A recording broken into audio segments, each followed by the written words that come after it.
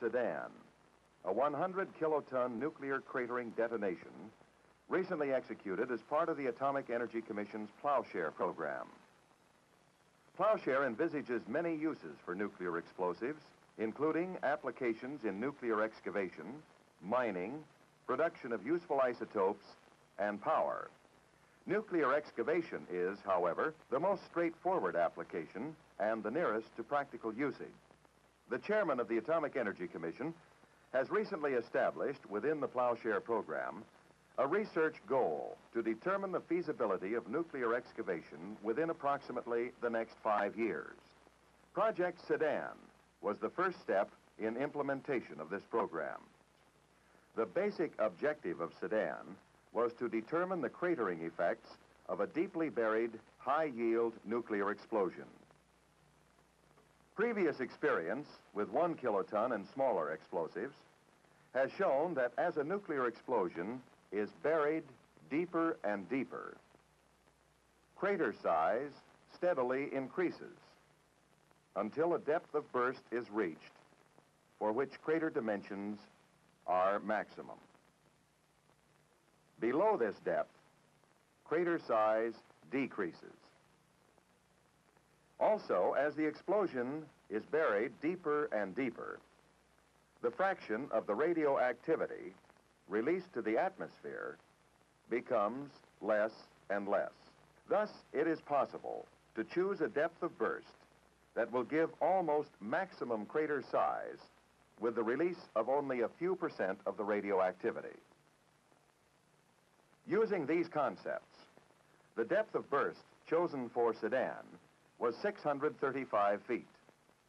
The predicted crater diameter ranged from 1,200 to 1,500 feet, and the depth from 180 to 315 feet. The release of radioactivity was expected to be less than 4%. The explosive used for Sedan was a 100-kiloton thermonuclear device in which less than 30% of the total energy came from fission. Since only a few percent of this fission fraction escaped to the atmosphere, less than 2 kilotons of radioactivity was released by Sedan.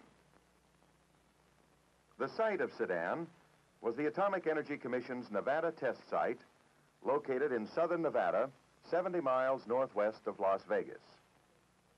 The specific location chosen for Sedan was at the north end of Yucca Valley, near the site of 2 earlier nuclear cratering detonations and much high explosive cratering work.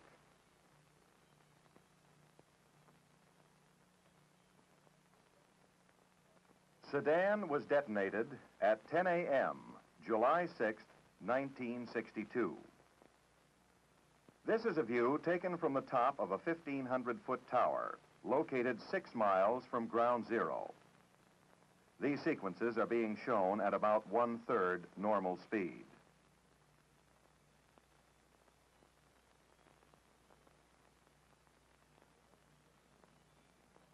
The base surge, seen forming here, continued to grow until it covered an area about 5 miles in diameter.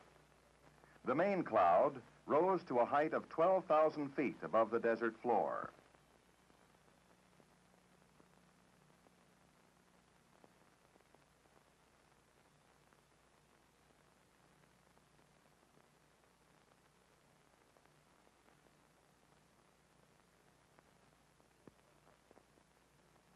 This close-up view was taken from a ground station 3 miles from ground zero.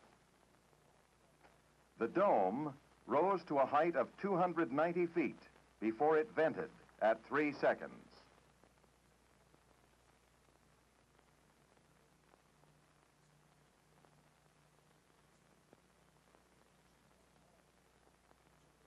This long view gives a better picture of the mass of material moved by the explosion and the early stages of cloud formation.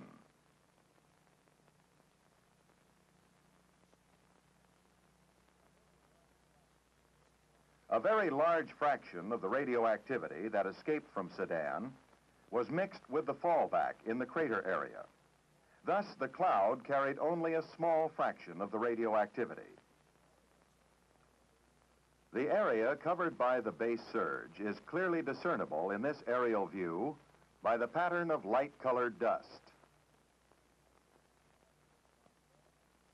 The crater is about 1,200 feet in diameter and 320 feet deep.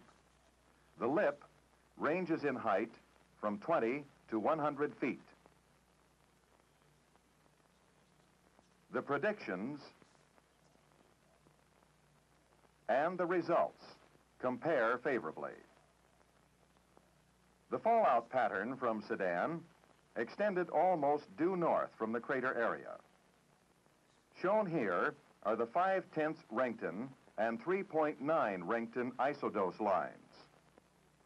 These correspond to the total dose a person would receive assuming continuous residence.